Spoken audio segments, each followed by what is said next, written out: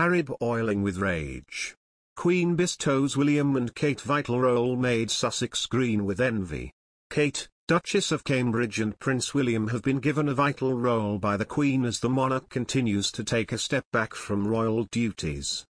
The Queen has pulled out of her appearance at this year's Commonwealth Games, which run from 28 July to the 8th of August, due to her episodic mobility issues, opens in new tab, royal sources have confirmed.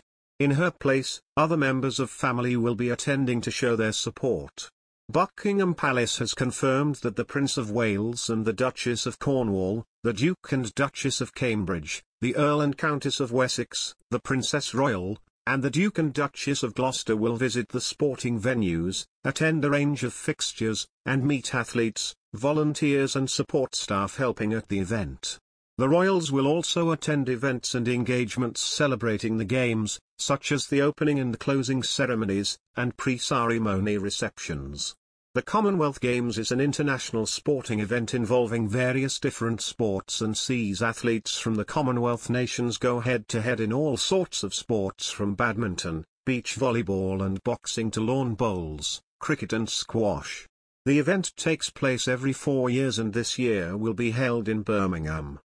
Although the Queen will be absent from the sporting event, she will be present in another form. In October last year, the Queen wrote and placed an as-yet unread message in a baton during the Queen's Baton Relay event. The note is expected to be revealed and read aloud at the launch of the Games on July 22 as part of Prince Charles' speech. Taking to the royal family's official Instagram page, the Queen shared a rare clip of her signing her the message.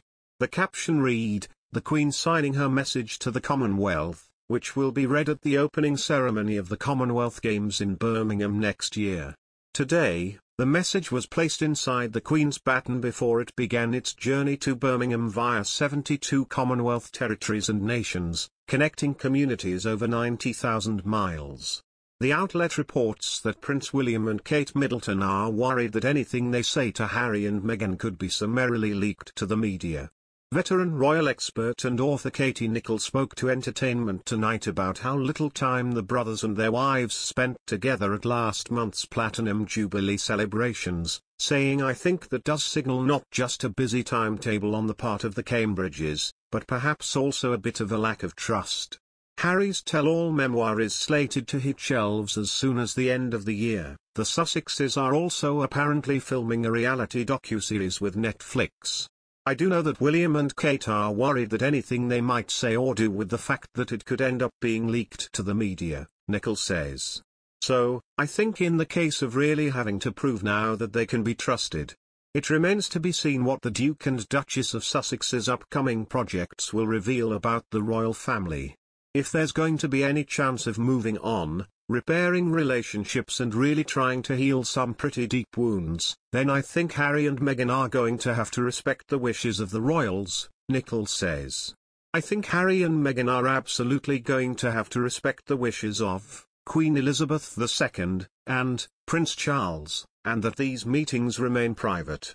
The Sussexes met with both Her Majesty and the Prince of Wales during their recent visit to the UK for the Platinum Jubilee. Harry and Meghan's children Archie and Lily also joined the couple for the jaunt across the pond, and Lilibet met her namesake, her great-grandmother the Queen, and her grandfather Charles for the first time.